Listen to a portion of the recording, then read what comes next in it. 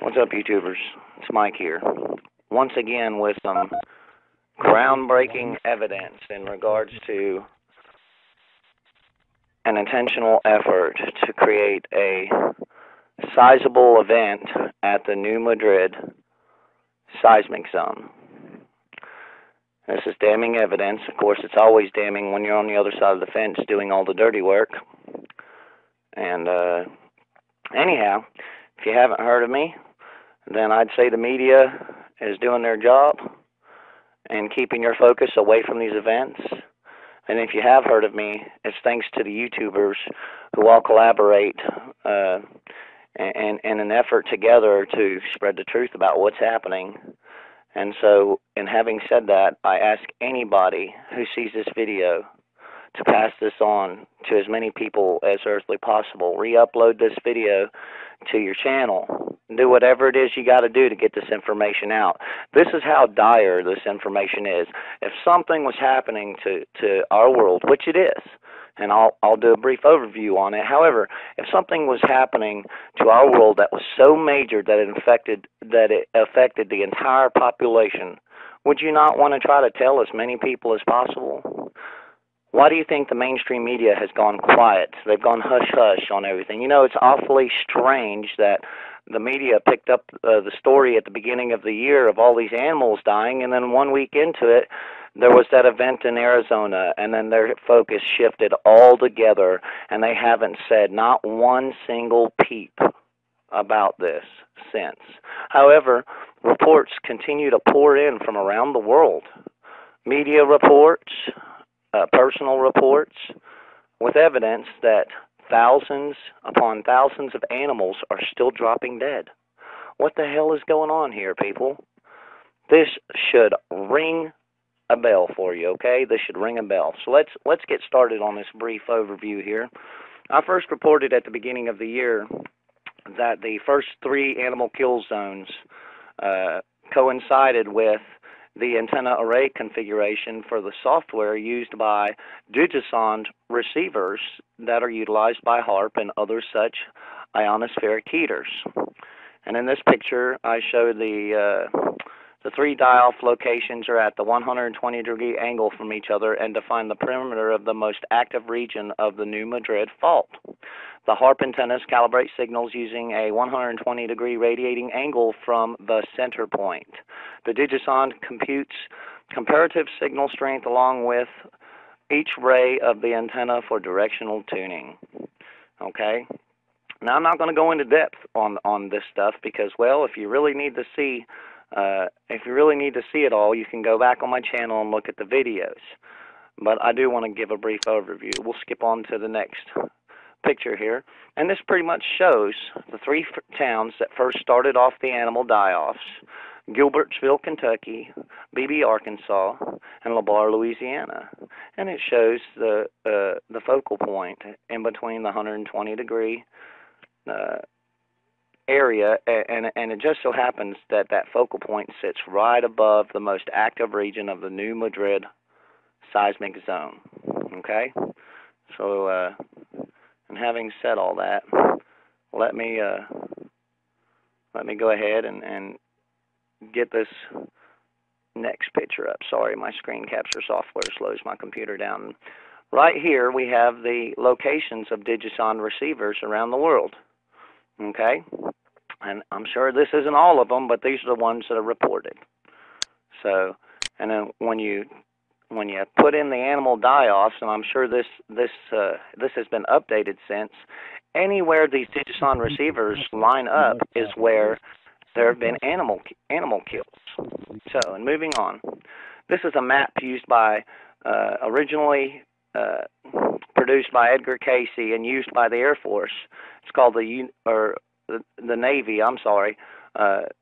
It's now used for, I guess, to show soldiers what the coastlines of America will look like. And if you have a hard time believing that, I want you to pay real close attention to the center of the United States here. That's the Mississippi Valley.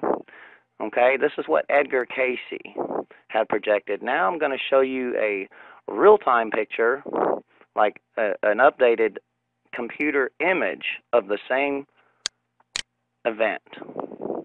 You see that? Now, do you let me go right here, and do you see this?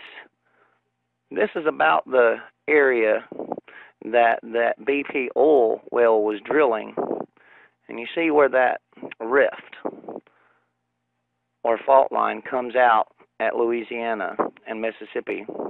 Well, that oil rig was drilling not too far from there, and where it drilled actually created a big amount of instability in this fault zone. So, and having said that, I'll move on to the next picture. Okay. This right here, now we're connecting the dots here. This is important, and I still hadn't got to the damning evidence yet, so y'all stay with me, okay? It's important we know all this stuff. This has to do with FEMA camps, okay? And I'm going to read this paragraph. Halliburton has been awarded a contract announced by the Department of Homeland Security, United States Immigration and Customs Enforcement component. The indefinite delivery, indefinite quantity contingency contract is to support ICE facilities and has a maximum total value of $385 million over a 5-year term. The contract provides for establishing temporary detention and processing capabilities in the event of an emergency influx of immigrants into the United States or to support the rapid development of new programs. Excuse me. Okay, well, we all know that's a cover. That gives them a reason to go ahead and build these facilities and leave them laying empty until they're actually used and filled up by people like who? Us. Moving on. Let's connect the dots with the FEMA coffins from a few years back. We all thought the FEMA coffins were put there because of the swine flu. They were made because of the swine flu. Now I'm starting to see this is bullshit. Excuse my French, guys. I'm sorry. I'm a little excited about all of this news, not in a good way either. So you just have to bear with me in my language. You know, I'm not out here trying to please one person or another. I'm just trying to get the news out, so bear with me. Anyhow, company, Vantage Corporation in North Georgia, was awarded a contract to build all of these coffins, okay? Notice Vantage with the symbolism in their name there. You see that? Anyways, the Illuminati are big on symbolism, and they're also big on hints.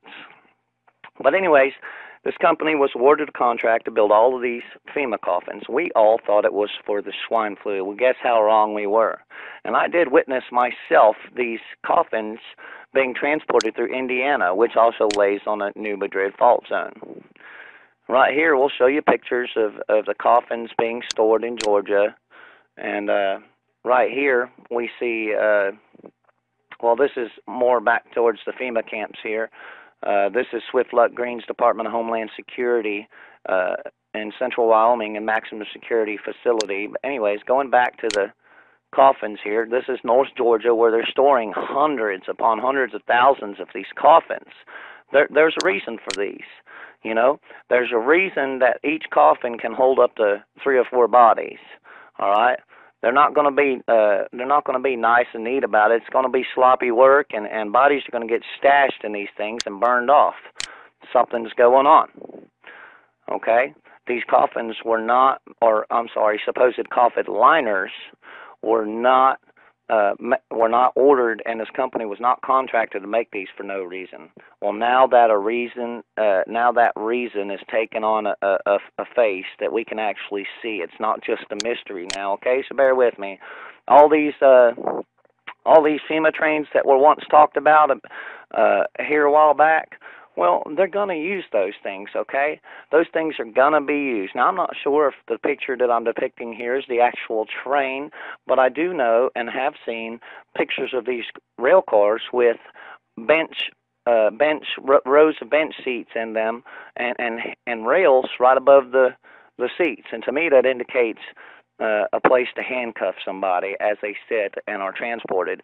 And the thing you got to remember is the Illuminati and Freemasons, they're all about giving off hints.